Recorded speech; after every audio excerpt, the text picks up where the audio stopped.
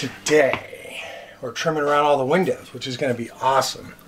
We have to get all of the, to cover places like this up here and stuff like that, and all these nail holes all get trimmed over. But first we got to measure and cut everything into place. Then we have to stain it. Then we have to poly it. And then we install it. And we'll virtually be done with the inside of the bus.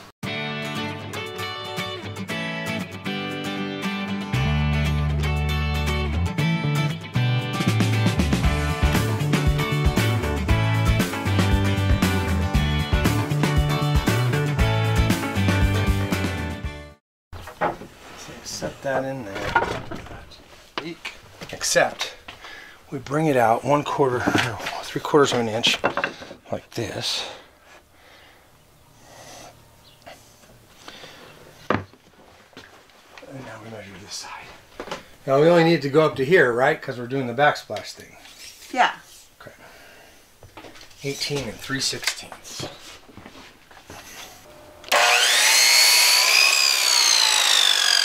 So passenger lower trim is in place. Let's go measure the upper trim on the drums.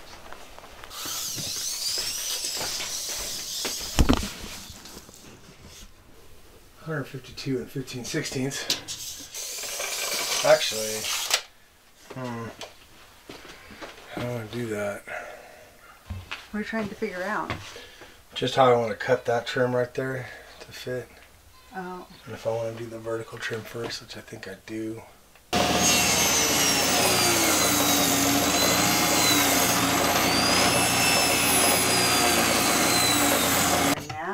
Why you were making it so skinny. Yeah. Very nice. Oh, it's 24. Excuse me.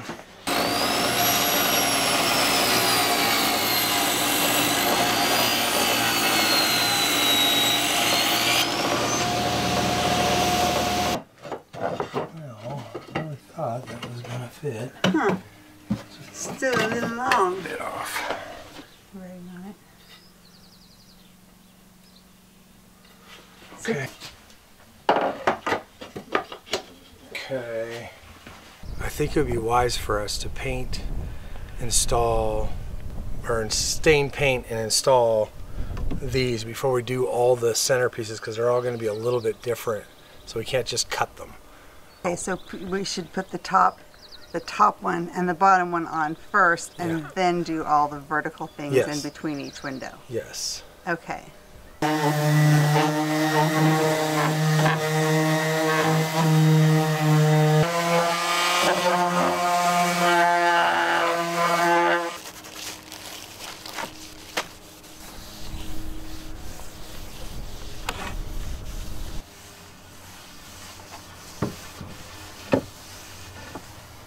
Dry for, I don't know, what do you think? 40 minutes or so. We'll come back out here and wipe on poly it. Wipe on poly is good stuff. It's pretty easy to apply. I don't know if this is the way. The way I do it works good to me. Just wipe it on. It's really thinned out, so unlike regular polyurethane that's really, really thick, this stuff is pretty thin for you. I guess that's why it's wipe on, but it works really well. And we'll put 2 coats of this on, and this is high gloss stuff, so this stuff's pretty will look really nice when it's done.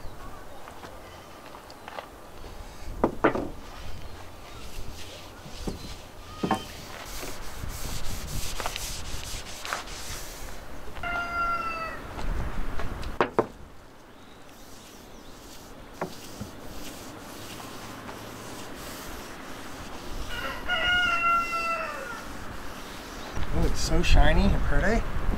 Let's go put it in the bus. All right.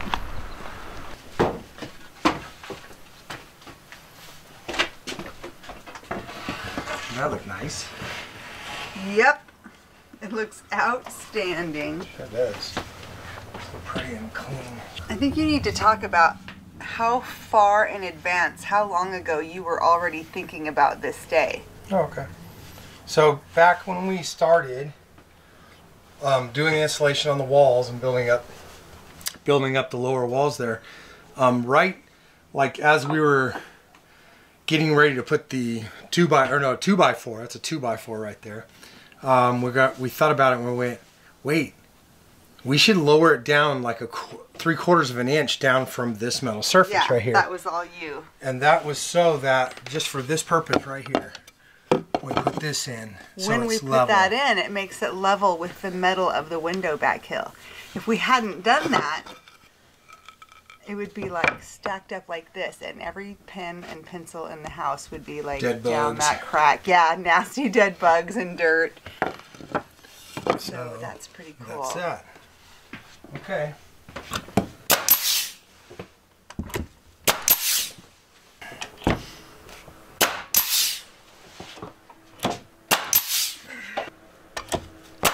There we go. Very, very pretty. Okay, let's put the upper wall there, shall we? Yes. So, if you'll do me a favor. Oh, we gotta put those little pieces on first. Oh, yeah. There we go.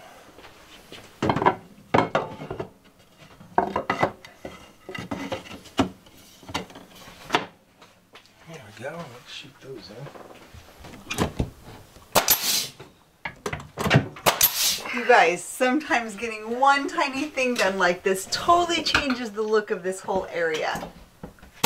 Wow.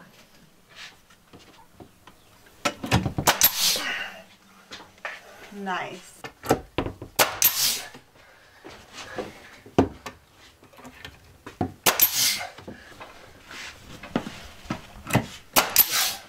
God, looks good. When we put that trim on there, it'll be perfect. Let's do the top on the other side. We got the bottom over here. Okay. Then we can move on to the middles. That just is, I guess.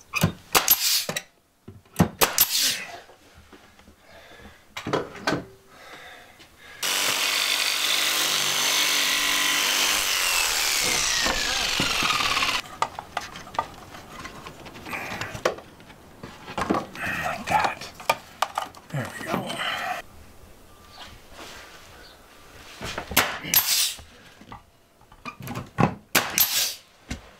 Oh my gosh, how are you ever going to get it?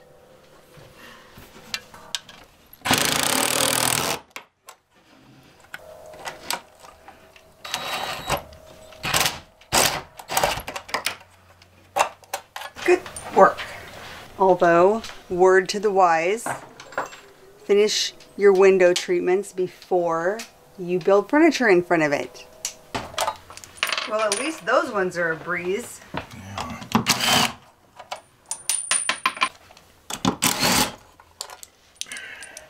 So, for each one of these, it requires a little bit of extra work so that we get the holes exactly where they need to be for the screws we put in to hold the windows in later. Those pieces of wood that we just put on here come 3.5 inches wide. That would mean it would have this kind of crazy overhang. These things are roughly 2 3/4 inch wide, but they vary slightly, a little bit more, like 13/16. Yeah, it's pretty universally 13/16. So, let's cut them at that width, shall we? Let's.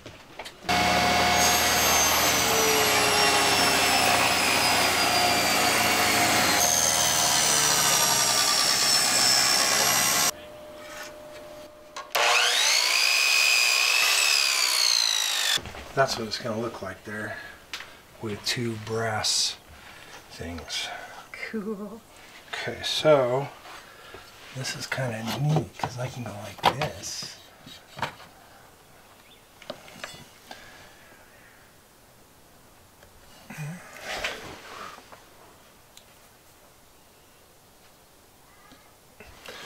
Like that. Marking where the screw holes are. Yeah. So that's where you drill a hole into it. Yeah. Like that. In this case, I'm using a Forstner bit, which is going to cut really nicely here. But if you want it to look really good coming out the other side, if you back your hole with wood, it'll be really, really, really clean. And I'll show you. It's very, very clean when you do it this way.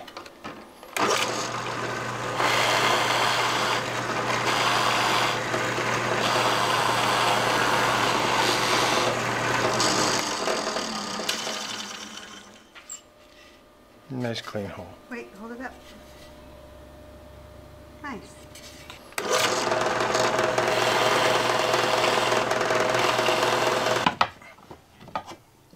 Look at that, and look at that.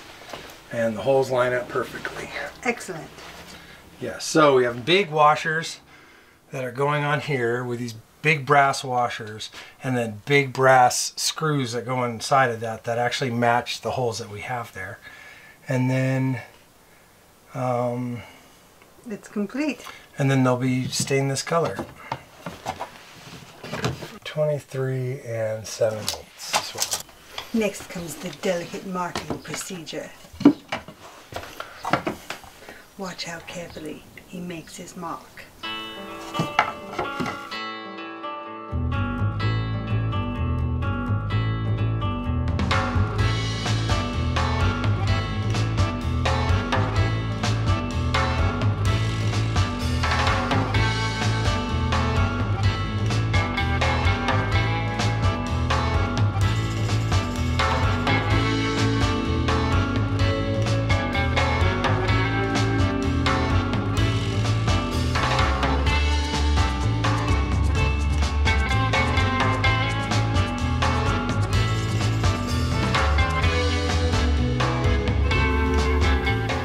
Things are about to get scary around here right now. Mike is going to cut our table. He's going to cut our dinette table.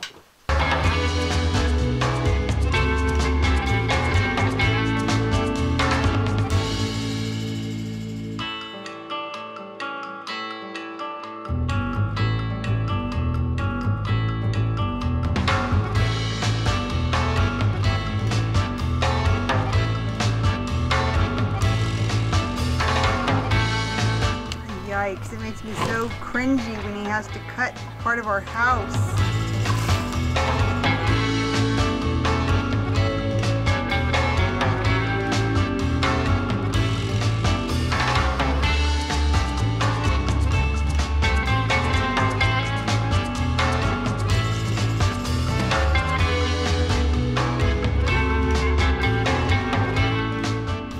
Guess we better tongue oil those too, the open wounds.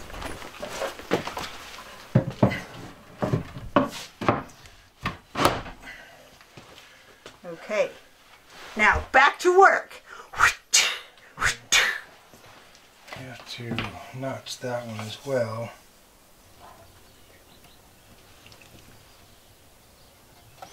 I like how you do this the nice and simple way.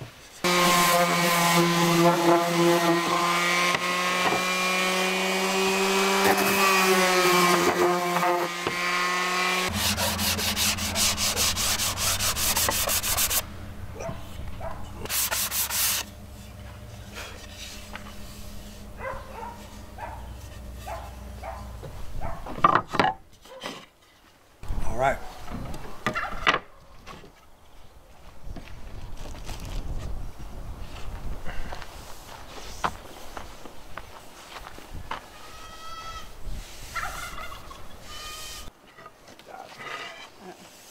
That way I could just try to keep my hands clean. Probably should use gloves, but it's all right. Ta-da.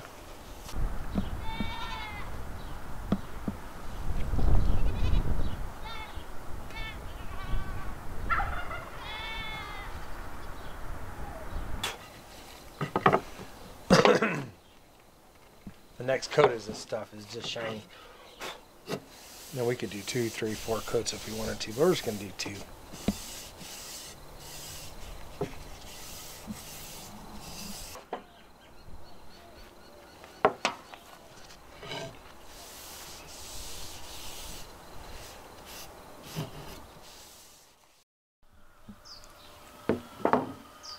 So I went ahead and sanded this with our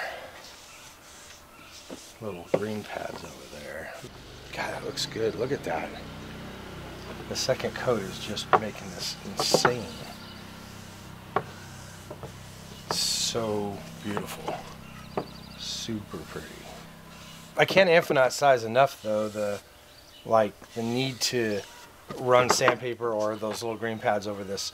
The difference was when I did it, before I did it, it was a very rough feeling. And it was just little peaks, and when you just run your fingers over it, it's kind of rough. And it didn't take like one pass of that to knock that down to extremely smooth. I'm really excited about getting this done. Except we don't have the screws. I know. We're screwed. I know. It's such a bummer. We ordered the perfect brass screws for this, and they're the exact replacement of the ones that hold the windows in, and with these giant fender washers. And the fender washers are coming today. We'll show you guys those, but the screws aren't coming today. They're not coming till the 1st. What is it? The 24th? Are you kidding me? Aren't they up with our video schedule? Clearly not. Stupid Amazon. They don't care about anybody. And then let's just throw in the coronavirus. Coronavirus doesn't care. We're trying to build a bus. Or like, let's infect everybody. Look, why don't we shut down the hardware store? Ha! I make light of it, but take necessary precautions. We actually bought these gloves for the coronavirus. They just happen to work out for staining and stuff. But you want to be safe and take care of your loved ones. Don't get everybody sick. If you're sick, just because you're not going to die from it doesn't mean somebody you might infect won't die from it. So, like, be good about that.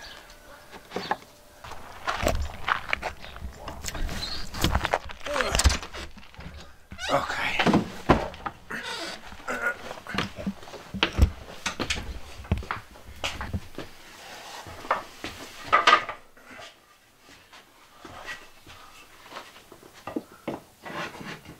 Oh man, that looks good.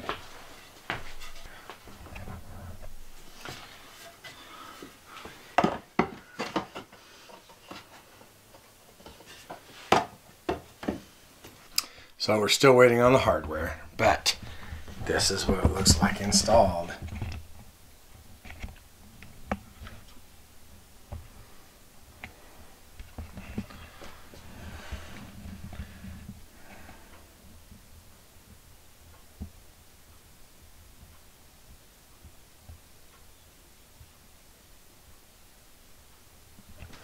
Not too bad.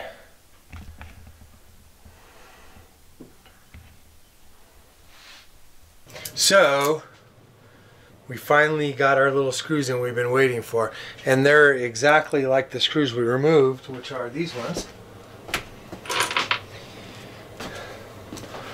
only substantially longer and slightly looser thread pattern apparently. Anyway, so you probably have the same thing. If you're building a bus, you probably have the exact same thing, and that's the these right here that hold the windows in. And we wanted to keep that, obviously, because we didn't want the windows to fall out while we're driving or something. But we also wanted it to look nice with our trim, and so we came up with this as our solution to that.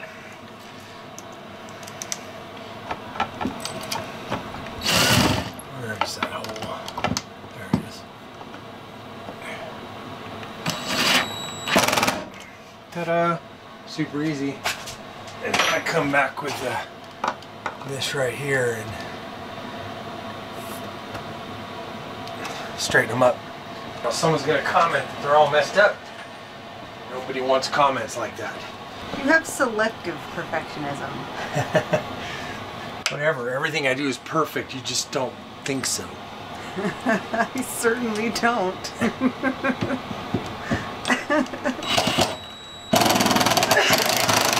That's because your perfectionism isn't perfect like mine. It's very unfortunate. Boy, I sure do like the outcome of this. It just looks really nice. And it was pretty easy to do. You just had to wait forever because I think they had to make these for us and then ship them from China or something.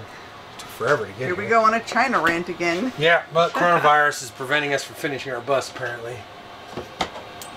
Not happy with China. They keep making viruses. First the H1N1, now then the avian flu or something, and now this one. Pretty sure it's their fault. Wash your hands more.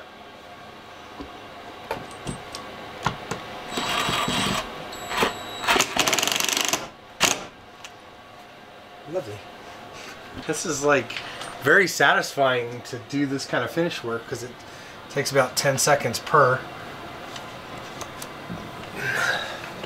Takes longer to get the screws out of the box than it does to put them in. It does. But look at how nice it looks when it's done though. Just gonna center this thing.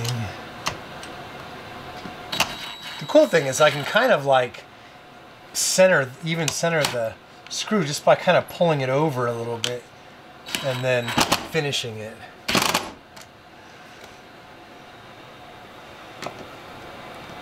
Like that. And it provides the same strength as the original screws did, but it looks 1,000 times better. Holds the windows in, but yeah, with a lot more rugged beauty. It's finishing this room so nicely. I know, now we have to clean again. You guys, I'm not even kidding you. The instant we get this bus cleaned up, it's like there's an explosion. And there's just crap everywhere immediately again. You know, in our defense, we've actually done a lot of work on this, even since the last video you guys saw.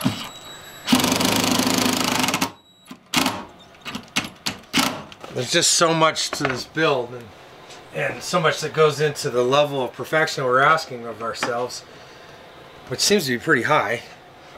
And that requires a big disaster every time. I think this is the last one, isn't it? Yeah, it is. It doesn't, you know, they don't stand out right now, but clean up this gigantic mess and those things are going to pop. It's going to be a part of something. Love it. It just really... Yeah, and the brass hardware goes with our brass hardware up there too, so it all just looks really good together. And there's even brass on these lights. Yeah. God, I just have one more thing to do before we can call this area done, and that's this right here. And we have to, oh, yeah, I gotta put 2 more of those screws in. We also have to decide right here, I think we should put some kind of like outside light right there, not necessarily a like motion sensor or anything, but just something we can just turn on when we go out the front door, or if we need to do something out there, we can just click a switch and walk out the door. Sure. Yeah, I like that better. Sounds good to me.